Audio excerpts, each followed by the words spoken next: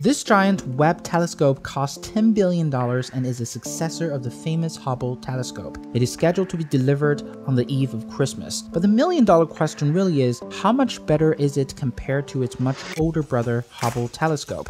Well, the answer is complicated. First of all, Hubble is designed to see primarily optical and ultraviolet wavelength, but Webb is designed to detect infrared. Moreover, Webb is also sent much further away from Earth at Sun-Earth Lagrange point 2 at 1.5 million kilometers from Earth, whereas Hubble is at low Earth orbit 547 kilometers from Earth. According to NASA, Webb's resolution would allow it to see the details of an object the size of the United States penny 24 miles away. Hubble will not be retired after Webb is sent to orbit. They both in fact will continue to work and capture much clearer, better, and more stunning photos of our universe in the coming years.